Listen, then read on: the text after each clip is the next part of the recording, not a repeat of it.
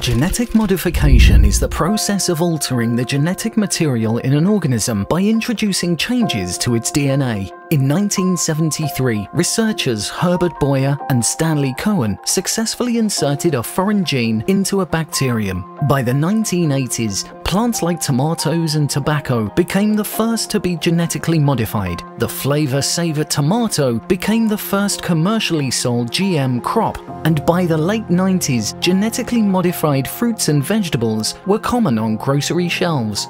Developers focused on traits such as insect and herbicide tolerant attributes, as well as a larger size and yield. Aside from agriculture, genetic modification is also commonly used in medicine and biotechnology to develop pharmaceuticals and gene therapies.